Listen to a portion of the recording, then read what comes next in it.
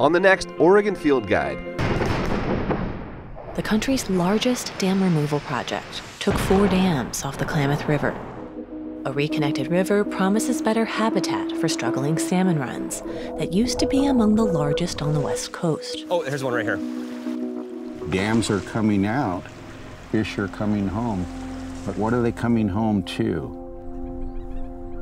Above the former dam sites, the landscape was transformed for agriculture.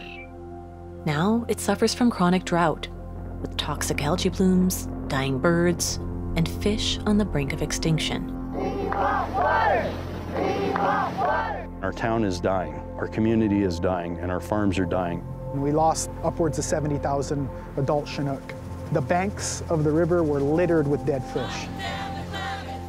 It is our livelihood, our culture, our heritage. Now the dams are out, but on the Klamath, it's going to take a lot more than dam removal to piece this basin together again.